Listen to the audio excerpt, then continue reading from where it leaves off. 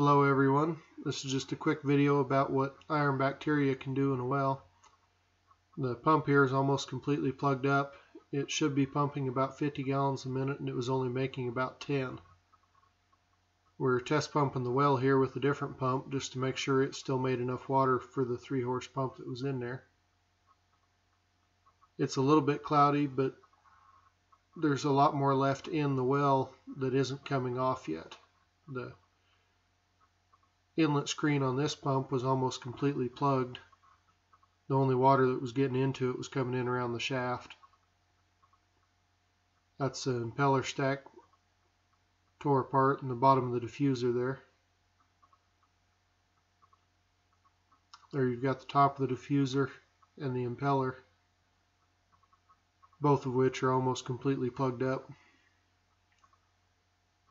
We were able to scrape these out with some screwdrivers and wire, get it where it can make a little bit more water, but it's kind of a temporary fix. We didn't have the right pump in to be able to replace it with. The pipe that was in the well had a little bit of bacteria in it, but the buildup wasn't really restricting anything yet.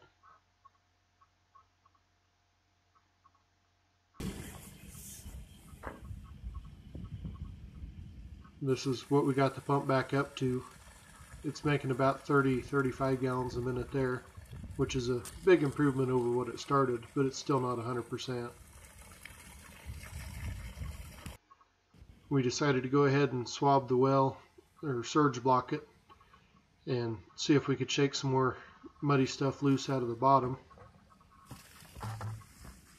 Get the well cleaned up a little bit better. It really didn't change the production much, but we're getting a lot more of the bacteria out of the well. Most treatment involves mechanical with the surge block or back flushing, and chemical treatment. We really don't have a lot of experience with iron bacteria. There's not very many wells in our area that have this particular issue. I'll leave a few questions in the comments section. Maybe somebody out there can point us in the right direction for how to get a pump to last over a year and a half. This was a new well and new pump a year and a half ago.